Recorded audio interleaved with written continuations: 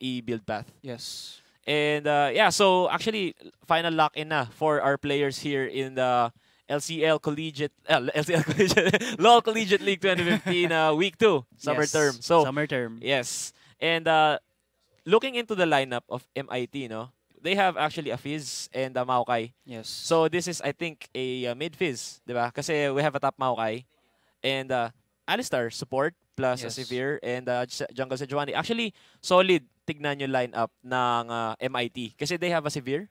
Meron silang Severe na, on the hunt. Diba? Yeah, so Like, movement speed boost. fast engage. Oo. Yeah. And most probably, Maokai would be building a Righteous Glory. Kasi, di ba, it's a staple na Maokai, gumagawa ka ng Righteous Glory. Kasi before, di ba, before pa nagkaroon ng Righteous Glory, it's always Rod of Ages. Di ba? It gives you, binibigyan si Maokai ng mana, ng health, pati ng ability power. So, na-maximize yung effect ng Rod of Ages kay Maokai. Ngayon, 'di ba, nung pagka-introduce ng Righteous Glory, mas naging optimal 'yun sa kanya kasi kailangan niya ng additional movement speed para makapag-engage with the Twisted Advance. Kasi kulang minsan yung resistance nila sa advance. Either kung wala ka Righteous Glory, kailangan mo mag-flash in pa. Yes, minsan ganun. And yun nga, dahil doon, Maokais are now opting more into building Righteous Glory. Pero I'm not saying na hindi naman na viable yung Rod of Ages. Kasi kung gusto mo more damage yeah. It's just more optimal to build a Righteous Glory in a 5v5 setting. That's true. Kasi kayo yung frontline initiator din ng team mo. So kailangan mo talaga ng gap closing tool such as yung Righteous Glory nga. Yeah. So ayun yung nakikita ko na gagawin nila. So Sphere on the Hunt plus Maokai Righteous Glory, fast engage, like positioning, tapos fast engage with the Sejuani din, 'di ba? Syempre, kapag nag-on the hunt Righteous Glory, lahat sila mabilis. Yes. Provided na meron silang vision dun sa isang target. So, fast engage, burst, tapos pull out. Yun yung nakikita kong gagawin ng MIT dito. Yes. And for the side naman ng ADDU Po2, no, meron sila ng Victor actually. I like actually Victor na usually siya pinipick up siya ng mga players from all around the world right now or regions. Ginagamit nila si Victor. Kasi napakalakas ng burst niya.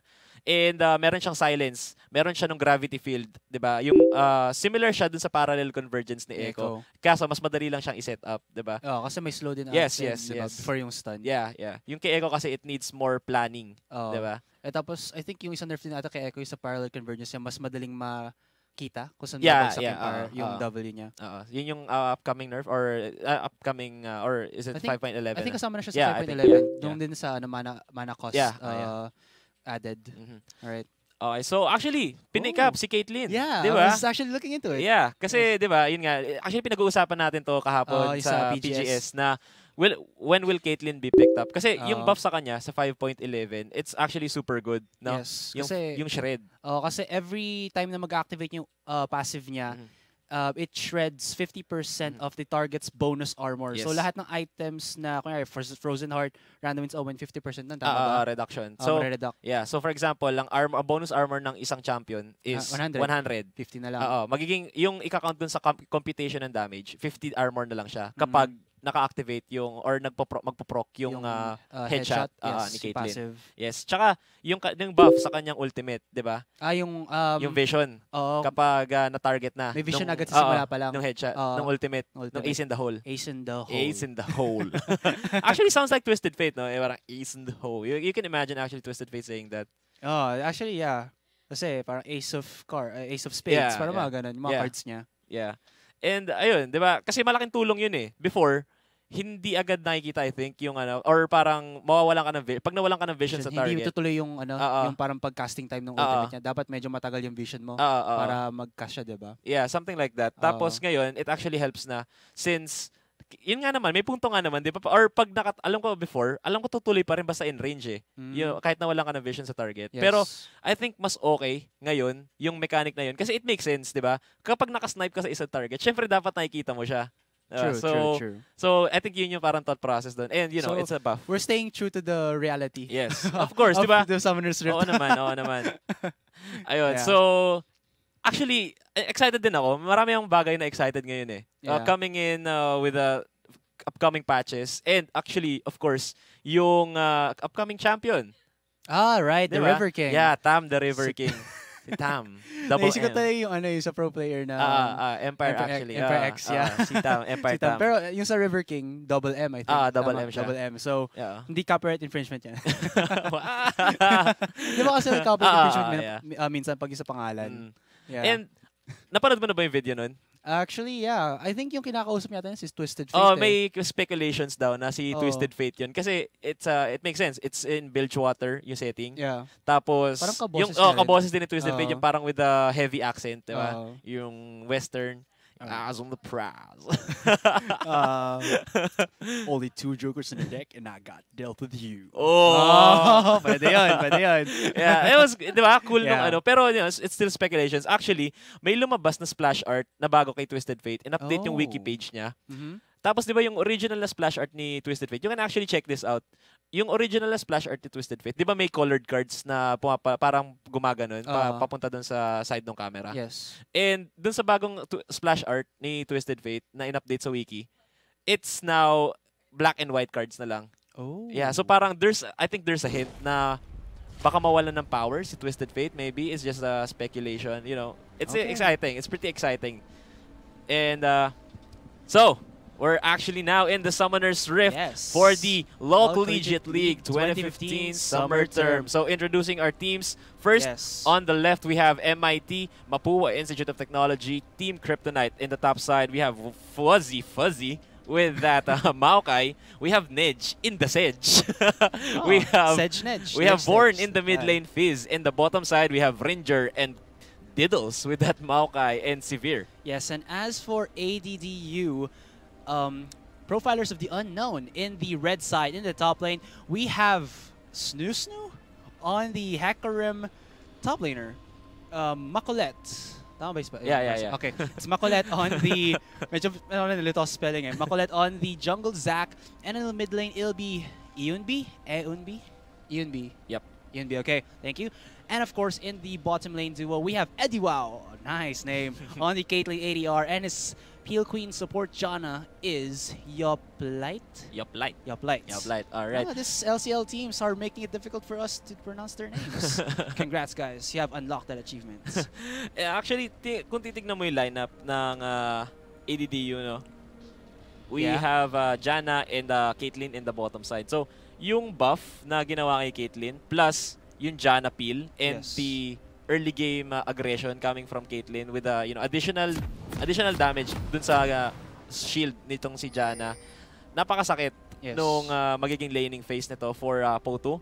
So mataas yung damage potential nila sa early game. And I believe yung shield nga ni Janna, diba? May bonus AD. Yes. Alright. So it does look like they're just gonna spam all of their pings in the river side of the Summoner's Rift. Pero they're spreading out. Walang 5-man roaming death squad. Yeah. So, like that. pero they're just pinging everywhere. Yeah, though I think if it is a 5-man roaming death squad, sino kaya mananalo in terms of like yung level 1 engages? Let's see. I'm kind of iffy. But I guess it's gonna be, I'm going for... no, there's not gonna be a level, a level 1 5-man. So I'm just asking. Never mind about that. Okay, so it does look like there's just gonna be defensive wards all over the entrances of their jungles. They don't want their own jungles to be counter jungled or invaded. So nothing fishy going on sa ating, even though there's a fizz, there's something fishy. Nothing fishy, but there's a fish. The puns are real. Yeah. Hey, do you think you can pag pumunta sila sa river, marinig natin si Tam doon? May kuro-kuro nga daw eh. Yung pagpunta ka sa river tapos nag-control 4 ka, may maririnig kang may sound, laugh. Actually, may mga clips din sa YouTube na parang they were saying, what are these weird laughing sounds that I hear in the Summoner's Rift? Yeah, I think yun nga yung primer. Kasi, Riot actually... The Bermuda Triangle. Riot actually... wants... usually they put Easter eggs, di ba? Dun sa mga splash art, sa game itself. Kagaya kay, before kay Bard. Dun sa buong Summoner's Rift, napakadaming para mga... may lumalabas, may nag-a-appear, di ba? Tapos mawawala na lang bigla. Yun. Parang ganun. Na it's a primer dun sa kung sino yung susunod na content na lalabas. And it's interesting kasi it leaves people's... Yung imagination ng mga tao, parang they keep on speculating and it actually piques their curiosity. Yeah. And ang ganda ng feedback kasi parang, kapag may speculation, may pinag-uusapan, may discussion. Yeah, and yun din kasi parang gusto sa mga online games na kagaya ng League of Legends. There's a lot of new content that you're always looking forward to. And this is one of it, River King. Yes. Alright, so you can see here that Ranger, sorry, I saw it. It's a double, is, tanking all of those traps right now. He's down to 50% HP, lower than that actually, and is chugging on his potions. And I don't know, he just wants to take those traps and not let Diddles step on it accidentally. I don't know. Yeah, pero okay din naman kay Severe na mag-step. Basta meron siya nung spell shield. Yes. Yun yung para mag-proc lang yung spell shield niya. Yes. Tsaka it's bonus mana. So, sustain sa'yo kung makakatapa ka ng trap with a spell shield. Yeah, it looks also though that there's a little bit of a lane advantage for Potu Gaming because of the range coming in from Caitlyn. Yeah, actually. And the Janna din, di ba? Kapag humihit siya, merong shield, tapos may bonus AD. So, masakit talaga para kay Ranger dito. Lalo na tinatank niya yung mga traps. Yeah, as well as yung din, Howling Gale. Parang pag pumasok sila, tutulak na lang palayo. Yes. Right, so we see right now that ADDU and Yoblight here are, heavily pushing this bottom lane, not actually freezing it. They want to get themselves a little overextended. That might give Nedge some time to gank the bottom lane, but he is actually pretty low. He will recall. Ooh, Macolette is here in the top lane though, but do they see him? No, they do not. Or sorry, was he Fuzzy sees him? No, he does not.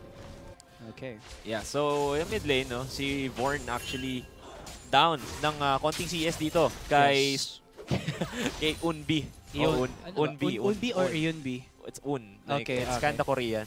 Okay. Alright, I'll go for Unbi. Okay, thank you. Medyo Korean. Nakakalito kasi minsan yung mga ganun kasi yung pangalan yun. Parang daming possibilities kung paano pronounce yun. Yeah, so I think we should go for Unbi. Yeah, I'll go for Unbi as well. Para na tayo magkalito.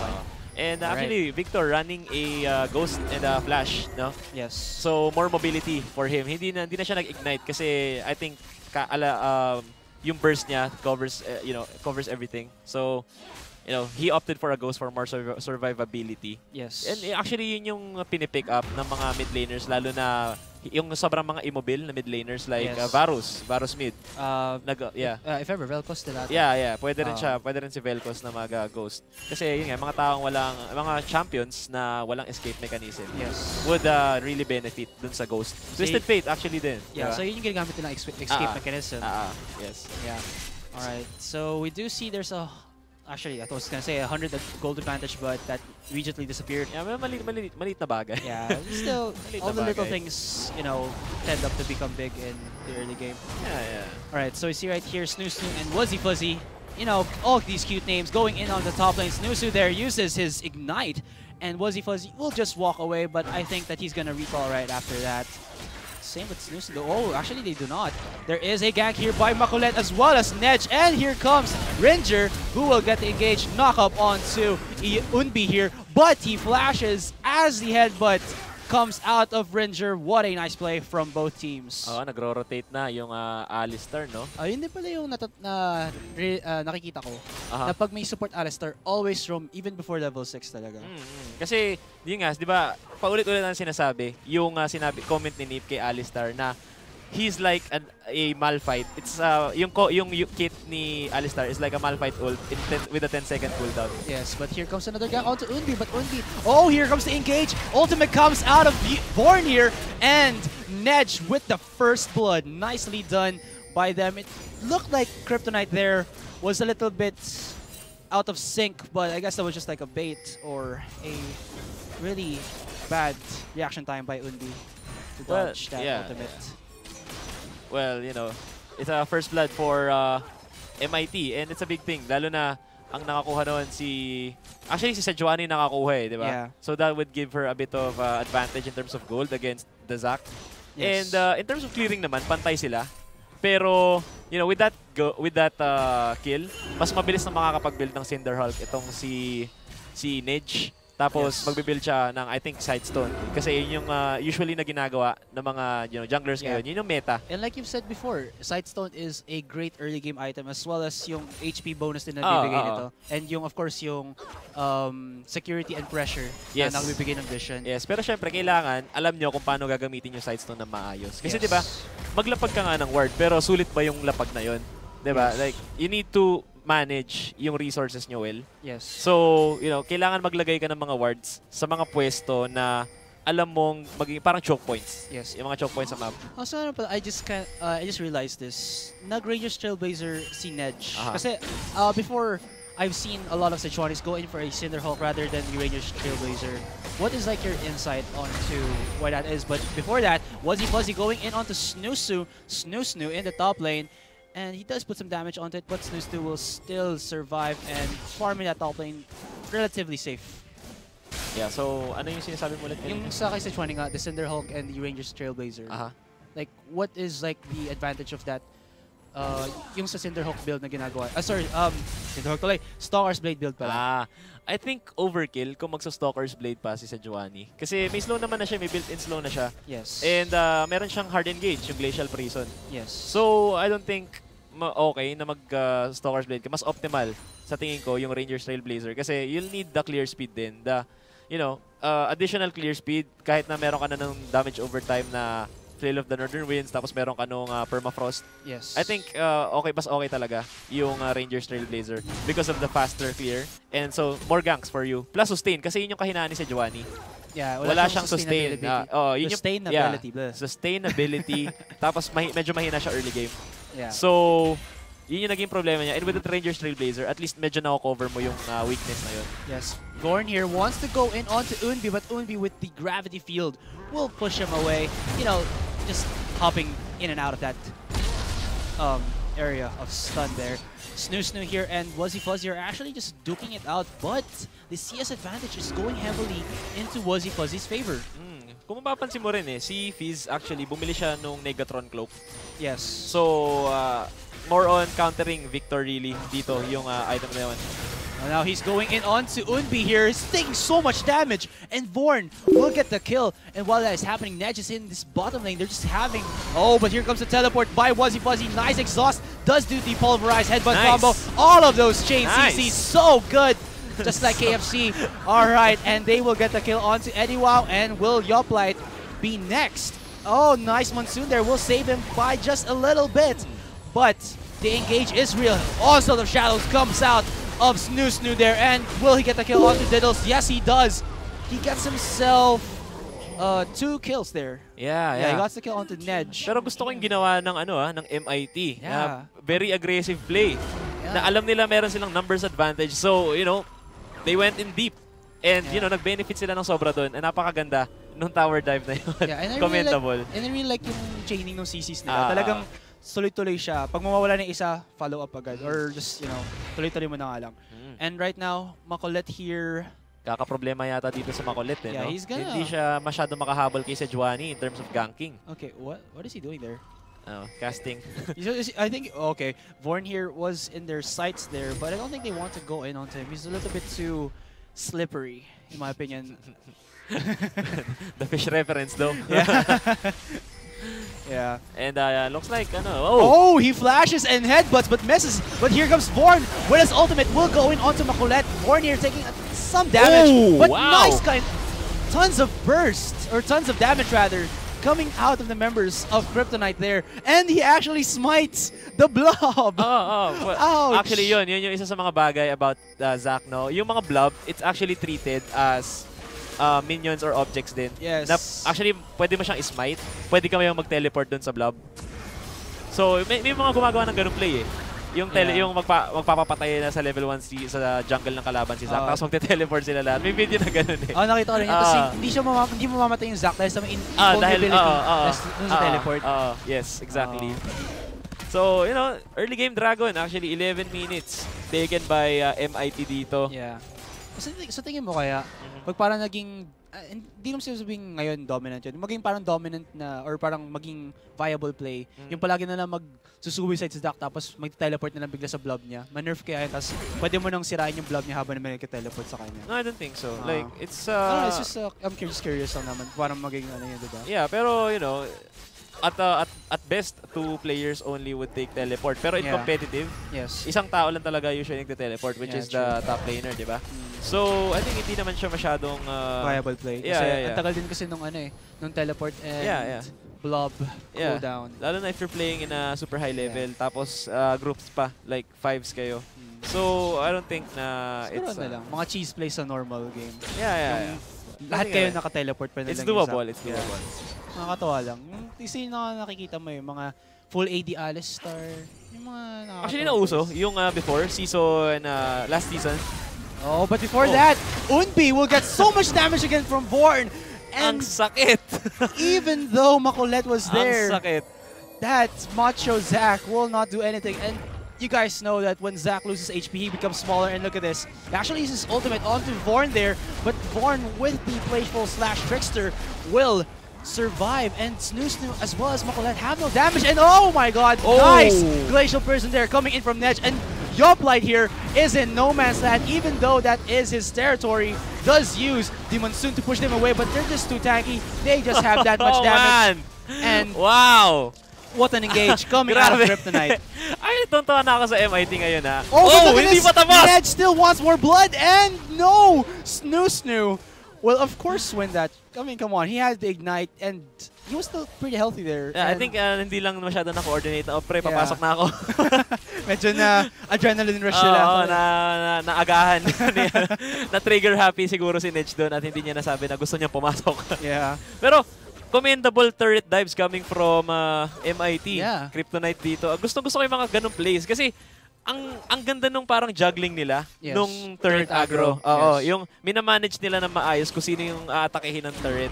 And, you know, commenting as well, yung build ni Fizz na Abyssal Scepter, that gives him more space to tower dive Victor. Kasi si Victor, wala naman siya masyadong, more on ano siya eh. Kailangan niya mag-build ng items para, you know, to get that power spike. Yes. And right now, wala siyang items sitting at 0-4-0 while Fizz has 2-0-6-0. Yes. So, sobrang laki na ng advantage dito ni Vorn. Ilang upgrades na yan pag yung blue na scepter na ni pag ganyan? Two upgrades. Actually, yun yung pin-prioritize niya. Yeah. I don't think na, you know, you would want to. Vorn here using the playful / trickster and uses his jump the waters onto Snoo. But Snoo will survive. Ultimate comes out of Unbi there, and while that is happening, the bottom lane, here comes Ranger onto ADDU and Yoplight, but Wuzzy Fuzzy didn't cancel his teleport. Wants to maybe tower dive or push this bottom tier. It's really low now, so that may be the case. And wow, even though Unbi was releasing all of his skills onto Vorn, he still survives. Yeah, wala nga kasi masyadong damage si Victor, lalo na pag pin-prioritize mo yung second upgrade. Kasi yung first upgrade, you take the laser. Wait, did Victor get the second upgrade? Yeah, MK2 na yung ano niya eh. Ah, okay. Yeah. Okay. So, you know, yun yung problema. Kailangan i-manage mo yung kung ano yung upgrade. Wow! Oh! The twisted advance does not. Oh, once again! They're gonna go in on the tower dive. Ranger here actually uses his Unbreakable Will at a very low HP, but still walks out away like a boss. Onslaught of Shadows comes out of Snoo, and they're trying to follow up onto Nedge and Vorn here. What? They're gonna go in onto Nedge because, you know, Vorn is a little bit too slippery. And again, he's just making the members of POTU sleep with the fishes. Wow. Yeah. Wow. No, seriously, they're tower diving and getting the kills. Oo, grabe. Ang sobrang aggressive ng mga plays dito ng MIT. Pero yun nga, yung kanilang tower juggling, ang ganda. Yeah. But still, they want some blood here. Here comes Wuzzy Fuzzy onto Unbi, and they use the jump the waters. The knockup comes off, but nice timed. Monsoon will save his teammates there thanks to Yoblight's effort. Gravity Field does come out onto that middle side, but I don't think they're gonna go in onto it. And wow, Vorn is not taking any damage from that laser. Yeah, yun eh. Diba? Kasi he's 2 ahead. Vorn is 2-head right now with a Magic Resist. Yes. And with Victor building a MK2, yung second upgrade ng kanyang Cetro. Cetro, Scepter in Tagalog. Okay, I didn't know that. I'm not too much of a medyo mabigat na diba? Tagalog. Yun nga, natututo tayo ng mga bagay-bagay. Sabi mo nga kanina, di ba? And ito, hindi lang tayo naglalaro ng LoL, hindi lang tayo natututo ng LoL stuff. May vocabulary rin tayo dito. Thanks to Professor Kyrie. Of course. You know, it's my goal to educate the people. Yeah. The citizens of the citizens. Ano ba? Summoners Rift. The summoners. The summoners. Yeah, summoners. Yeah, so, okay, Dragon is almost up now, 10 seconds into the clock, and yes. MIT taking a position here. So, you know, clean up, linis-linis ng mga nilalapag na wardings. Yes, and right now, there's actually no vision on that Dragon Pit aside from the bottom side brush right there. Let's see. Yeah, just like that near side. Yeah, wala right silang exact vision dun sa Dragon Pits. Yeah, and it's really difficult. Now they're going in onto Makolet. I don't think he has his passive anymore. He uses the ultimate to zone out the members of... Oh, actually he has. Of Kryptonite there, but look at this. No members of Potu want to go in onto them. Here comes Wuzzy Fuzzy trying to engage. And while this is happening, Snoo will be a cannon fodder as he goes down to the members of Kryptonite. That is a 2-for-1 exchange in favor of MIT. Okay, so mukhang mag-move na towards the Dragon itong MIT kasi they have the positioning advantage eh. Kasi walang wards yung ADDU. Yes, Potu. Potu. Yeah, so they got this. They got the Dragon. They have the position. So, and kakagaling lang dun sa fight na yon. Wala pang resources masyado. Walang HP yung mga taga Potu. So they, you know, they won't be able to contest. And it's actually it's a common thing, or it's a normal thing na, you know, after a team fight, if you win a team fight, you know, you'd proceed to the objective after that. Either a tower or turret. I mean, Dragon, inhibitor, or even a Baron. Yeah, Baron sometimes. Yeah, it does happen. And now, Profiles of the Unknown will try to push this mid-tier 1. It's really going to go low, and it goes down. They do have that really nice damage potential onto the turrets with the Infinity Edged up Caitlyn. Yeah. And yun nga, kasi si Caitlyn actually is a siege champion. Yes. And by sieging, meaning, you know, sieging under turrets. Yung you're actually, you know, trying to destroy turrets, you're trying to pick fights in turrets, and Caitlyn does really well in that. Yes, Ranger here uses the headbutt, you know, just stops Snoo in his tracks. Nakakatuwa yung pangalan niya, Snoo. Yeah, it's really... ang cutie patuti. Kaya nga kasi ano, may Snoo na sila sa top lanes, yung sa Kryptonite naman, Wuzzy Fuzzy. Oh, di ba parang mga Wacky Bear sila ba? It's like Wuzzy Fuzzy. And then ito naman, Sedge. Nedged with the Sedge. Yeah. Baka favorite champion niya, Sedge, no? Yeah, may never know. Or Jen, di ba? Jen yung binaligtad na Sedge, na Nedge. Medyo may hinuhugot siya ba? Or something. Right, Makolet now is getting caught out. He does force the flash away. But look at this. Yoplait actually takes the Chum the Waters to his face. The Monsoon will actually not help him get away. And that might signal Snoo, the Care Bearer, Hecarim here to go down. He uses the Onslaught of the Shadows to escape. But that playful slash trickster will secure the kill. And Makolet will just go down as well as Unbi. This guy, Ranger, he knows what's up. He knows what's up. Nung nakita niya na nagta-turret dive na sila, dude, we got a turret dive. Sabay, ultimate, okay, I got this. Ang galing. Like, props to him, I swear. Yes. That was good. That was good rotations coming from MIT. Yes, impressive, huh? Yes, and now it looks like Kryptonite here will get the top tier 1, top tier 2, as well as some kills. 3 kills, if I'm not mistaken. And the consolation prize for Potu will be the bot tier 1 of Kryptonite. Yeah, actually, this is how you play Alistar. This is how Alistar should be played. You know, may composition kayo na may Maokai, meron kayong composition na may Alistar din. And may Severe pa kayo. So, okay, sobrang okay nyo in terms of sieging. Yes. And yun nga yung pinapakita ngayon ng MIT. They're taking objectives, they're taking team fights na alam nila na meron silang advantage kasi, you know, meron silang sobrang laking lead ngayon. Yeah. And, you know, inaabuso nila yung fact na yun. And that's how you win games, no? You need to capitalize on your advantage. Tapos, you know, you just snowball from there. Yes, and look at this board actually going 1v4 onto the members of Potu. He actually puts down the health of Unbi, and Unbi almost goes down. He chugs that potion. That is a hero potion right there for Unbi. What a play from Vorn. Yeah, sobrang ballsy ng play na yun. Grabe. Wow. I don't even know if... I don't, never mind. Oh, isa pa. Okay, Nedge gonna go in right now. He's gonna follow in the footsteps of Vorn, and they will get a kill, giving Vorn the legendary status, which is, in my opinion, a worth it. Or rather, he deserves that status right now. Yeah, and right now, you know, Crypt MIT abusing their lead, going in for objectives and kills at the same time. Oh my gosh, Ned's still not finished with all of that Arctic assaulting in onto the members of Photo. He's just saying, I have the boar, it has really huge tusks, and I'll still go in. What? Yeah, it's a boar with tusks. Yeah, it's a boar. Yeah, actually. Yeah. Yung battle assault or bear assault. yung bear cavalry. Bear cavalry sa Giovanni. Yes. Nakakatawa yung itsura ng bear. Yeah, I think it's only...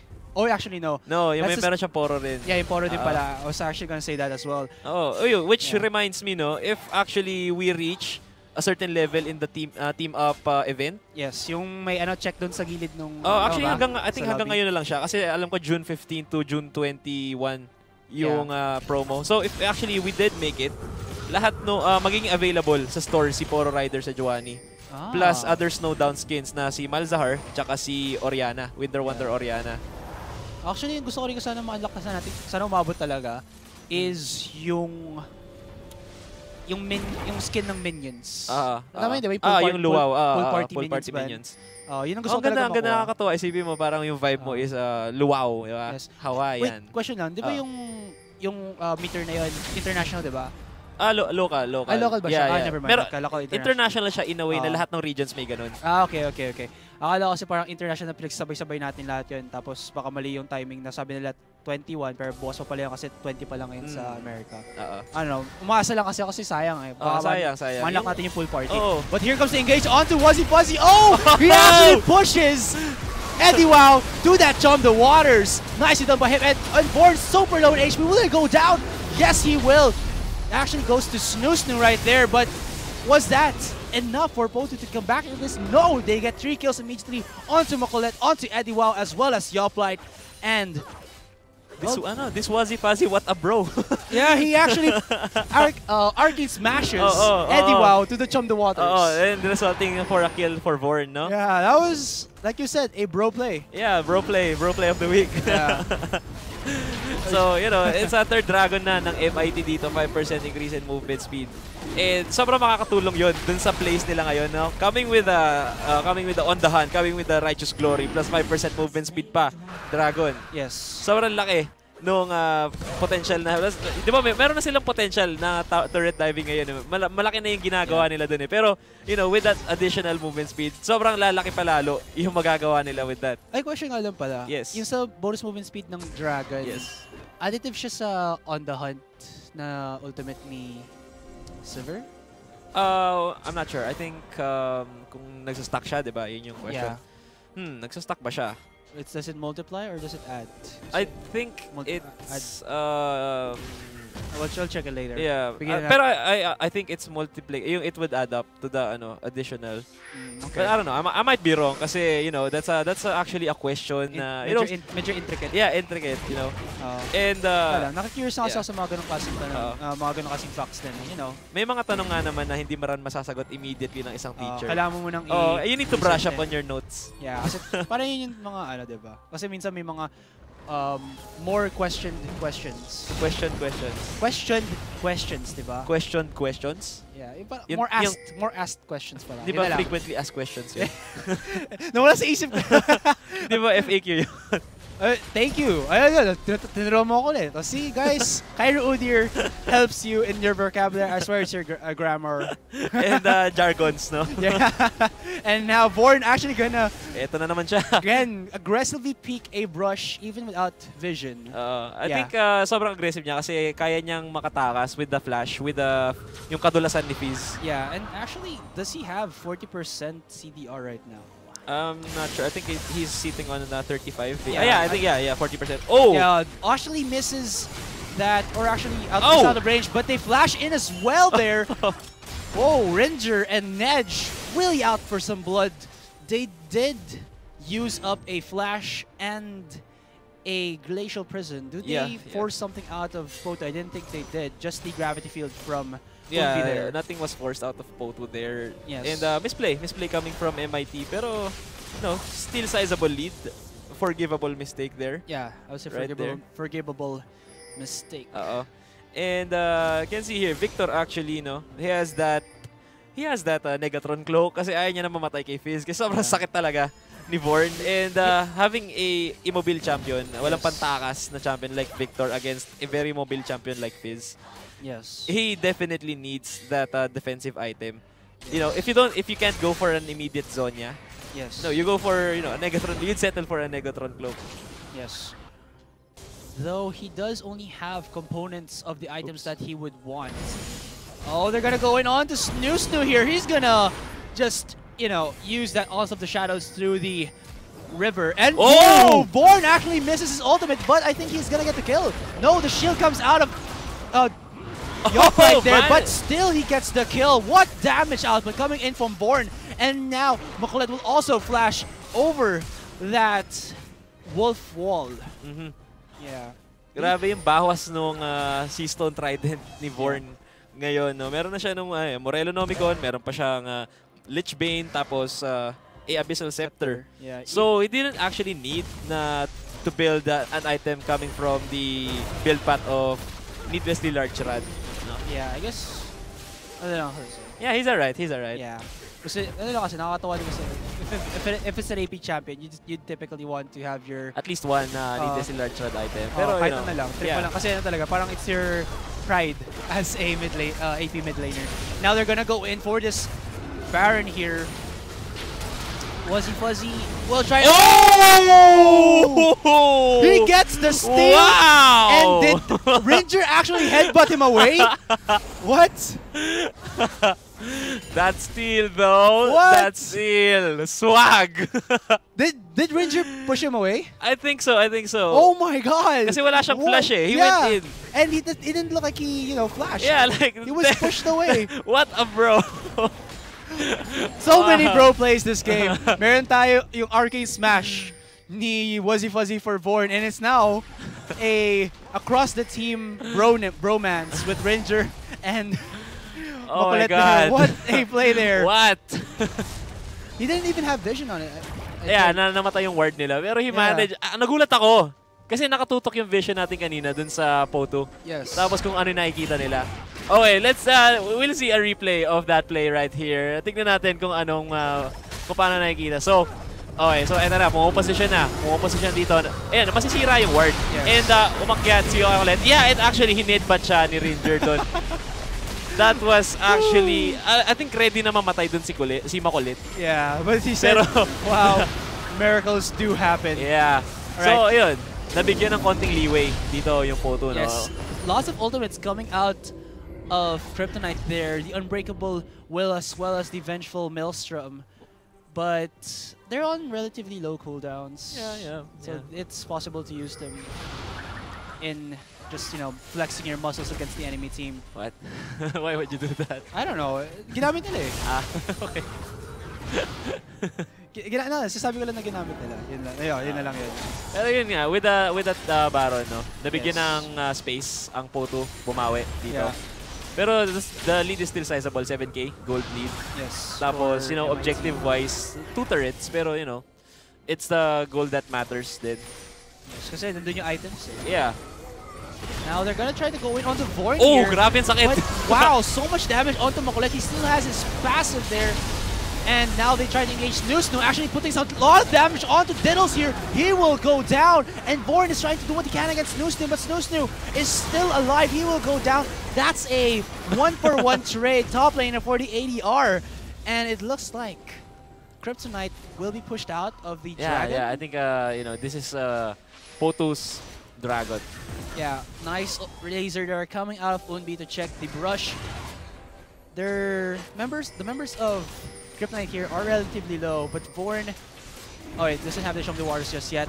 I think, that's gonna be a Dragon for Poto unless they get like a miracle playful slash trickster steal here. Actually, Born's gonna go in. So much damage. He gets the kill onto Yoplight there. He's gonna try to help out Unbi, or rather Ranger trying to get the kill onto Unbi, and they do get 2 kills. And while that is happening, Ned trying to go in onto Unbi here, but ADDU is just damage heavy enough that he gets the kill there onto Ned, and nicely timed. Oh, will ADDU go down? No, he will not. It's the comeback. And can I just say, naka-phantom dancer si ADDU.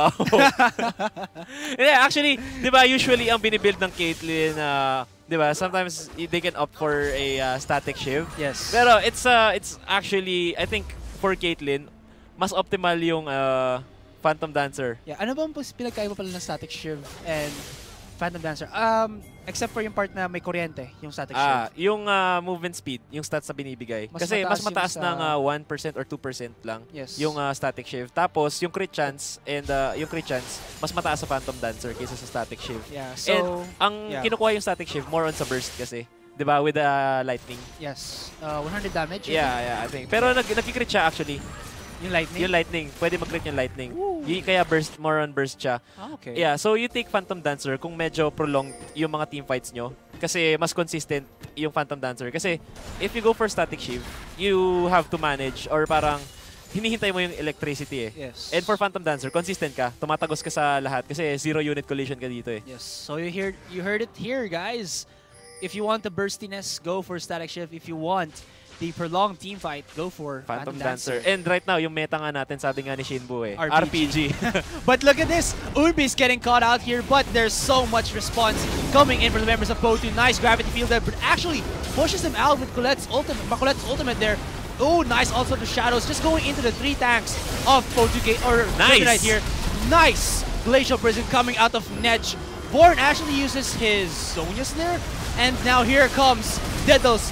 He wants revenge. He wants to kill Snoo, and wow, Born with the kill will get the quadra. No, Dedos gives himself a double kill. Yung parang ano eh. Ang sakit. Yung parang nakikita mo sa ano eh. Pag sa mga clashes talaga. It's either the mid laner gets double kill or triple kill, tapos yung ADR yung makakuha ng double kill or triple kill din, di ba? Yeah, ang sakit talaga ni Born. No, akala ko, matatalo ng PO2 doon kasi out of position yung 3 tanks eh. Walang damager kasi yung severe tsaka yung phase papunta pa lang doon sa fight. Yeah. And siguro yung members nung PO2, did not deal enough damage to break the tanks. Yeah, kasi ang kunat nito. Oo, grabe. Sobra. It's a 5v3. For like 20 seconds. Di ba, mga siguro, I think 15-20 seconds. 15-20 seconds. Kasi habulan nagsimula sila dun eh. Nagsimula sila dyan eh, doon kay Unbi eh. Oo.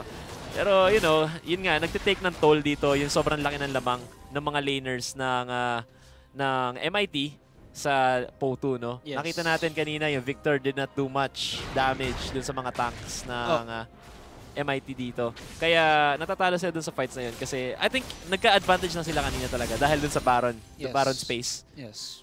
Na binigay ng stats, additional stats, and fighting power sa kanila. Pero, without the Baron, mahihirapan talaga sila na patumbahin yung mga tangke ng MIT. And speaking of Baron is gonna be up in 25 seconds, but the members of PO2 are actually positioning their wards actually throughout their entrances of the jungle. Okay, that is a defensive positioning of wards for them. Ranger will get knocked up. He's gonna return the favor a little bit there. Jump the Waters comes out of Born, and yeah, Makolette's just gonna walk away. He doesn't even get slightly grazed by that. And actually, Makolette not having a good day right now. 0-8-6 in KDA. Yeah. Medyo inefficient siya kanina dun sa mga ganks niya nung early game. Kaya hindi siya nakakapag-participate sa mga kills usually. Yes, but as we were talking about that, Righteous Glory activated, and ADDU will just say, ADDU, okay, he will go down right about now. There you go. And engage happens. Nice gravity field there coming out of Unbi. Actually traps 4 members of Kryptonite, but there's just so much advantage for Kryptonite to work with that they're just, hammering down onto the members of PO2 one by one. And will he do the smite? Please do the smite. No, he does not. And triple kill coming in for Born, and it looks like actually here wants to tatapusin na nila yung laro, no? And, commendable play talaga coming from MIT. Yes. I mean, ADDU did well, pero ibang level yung tower dives na ginagawa ng MIT. Yeah. Calculated as well as effective. Yes. Sobrang buwis buhay na to ni Ranger, pero it paid off. 0-128. I mean, I'm really impressed. Wow. I'm really impressed with the Ranger style of turret diving. Talaga, yung kanina binabanatan niya na yung yung turret dun sa third tier nung last team fight na yun I just noticed Ranger's trailblazing playstyle. Ranger's Trailblazer. So anyway, ito yung ating endgame stats. 36-12, 106 assists coming from MIT as compared to the 12-36-28 ng ADDU. You can see talaga, yung sabi mo kanina. Iba yung team play nila. Ang ganda ng mga well, may mga sour plays, pero overall, kung titignan mo yung game as a whole, napakaganda ng performance ng MIT doon kasi yung mga turret dives calculated nga and the turret aggro juggling, it's commendable kasi I actually haven't seen that much here and that's actually the first time I saw na yung sobrang efficient nung juggle nila ng turret aggro and those turret dives. True that. Anong pala yung parang way naman na kung alam mo na para ma-counter yung ganong klaseng heavy diving type of composition. Tapos marunong din sila mag-juggle ng tower aggro. Mobility. More on mobility. Kasi kung alam mo magta-turret dive sila, mas maganda kung iiwas ka na lang sa turret mo mismo. Like, unless may kakampi ka in the area, don't stick around the turret. Lalo na kung may Alistar, tapos marunong siya mag-juggle ng tower aggro na ganun. Yeah. Yes. Mas maganda kung steer clear na steer clear dun sa area. Sa tower na sa turret mismo. So, ayun, that's the first game actually for for today. Stay tuned, meron pa tayong 3 games coming up for you guys and we'll be back after a short break. So, ako nga pala ulit nauna yung ganon. Ako nga pala ulit si Professor Cairo. And I am GS Asray with an I. And we'll be right back. Want more from your prepaid promo? Introducing the new Smart Prepaid Only Call and Text 30 Plus. The best daily only call and text offer, now loaded with more surfing than ever. Para more viewing, more sharing, and more searching. Only 30 pesos. Dial *121# now. Internet for all my fun. Guys, may 300 MB tayo. Daming pang Facebook at Instagram. Email and videos.